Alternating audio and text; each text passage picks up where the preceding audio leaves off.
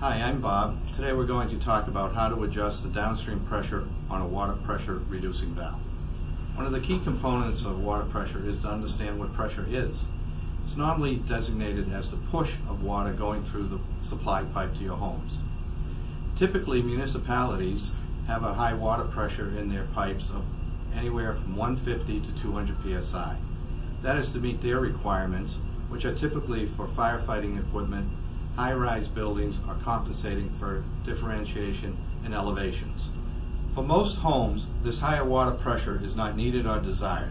The installation of a water pressure reducing valve, like this one here, lowers the pressure to a sensible level to protect piping and appliances, as well as control water consumption. Residential pressure reducing valves are factory set at 50 psi. To properly adjust downstream pressure on a water pressure reducing valve, a downstream gauge is required.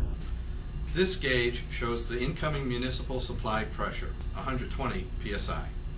And this gauge shows the downstream pressure at 50 psi. To raise the downstream pressure, first loosen the lock nut.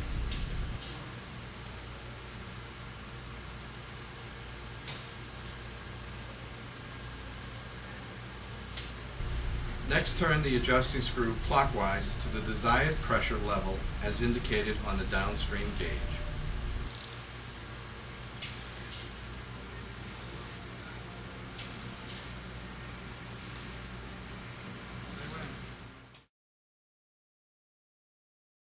To lower the downstream pressure, loosen the lock nut. Next, turn the adjusting screw counterclockwise to the desired pressure level as indicated on the downstream gauge.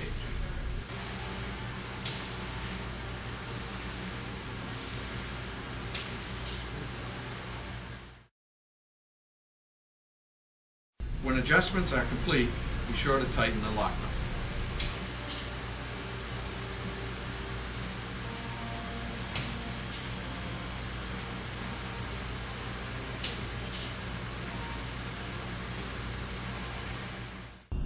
For additional information on water pressure reducing valves, visit our website at watts.com.